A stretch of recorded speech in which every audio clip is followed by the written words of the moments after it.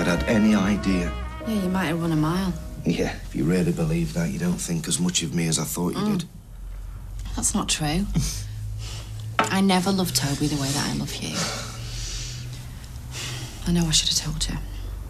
Oh, well. Doesn't matter now. Do you know, when we were together, I used to hope for some sort of miracle. You know, because of how we felt.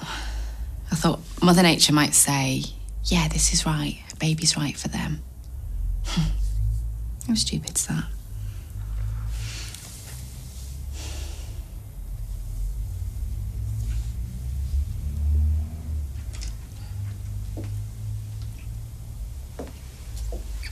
Well, yabba dabba flaming do. Fred and Wilma, I presume. Fred and Wilma, you must have been laughing your heads off. It wasn't like that. I don't know why I didn't see it. I mean, the clues were all there, weren't they? The brass tape, everything you said at the car park, the catastrophe otherwise known as Christmas. Maybe I deserve to be taken for a mug. Lee, will you calm down? Don't you dare tell me to calm down after what you've done. You see there? Right, OK, this is why we didn't want to tell you. You what? Because of this. Because we knew that you'd kick off and it isn't good for you or the baby. Oh! Oh, right. Well, now you say it. It's obvious, isn't it? I mean, you've been completely betraying me for my benefit. How did I not see it before? We would never have forgiven ourselves if anything would have happened to the baby. Oh, stop it. I'm filling up here. You lied to me for 7 months. We weren't living round here. We didn't know how long it would last. Why would we cause unnecessary aggro? Plus, there was Simon to consider. Don't you dare.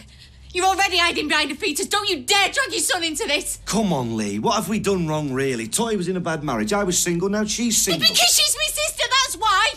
And exes are totally out of bounds and she knows it. Exes, especially you, is rule 1, 2 and 3.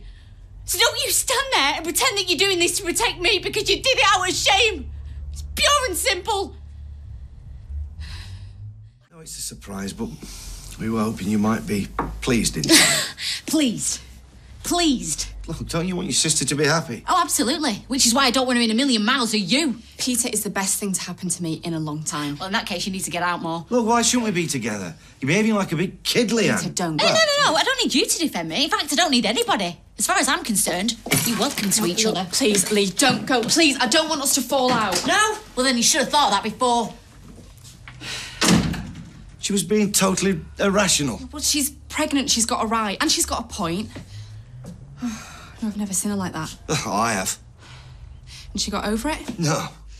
You know, I should have known. Do you know what? I did know. Deep down, I just shut my eyes to it. It was always going to end like this. End? Oh, she'll never accept us. Look, we can't just give in. Maybe it's for the best. I mean, you don't want a baby. No, but I want you. And if having a baby's part of that package and I have to be the oldest dad on the playground, then so be it.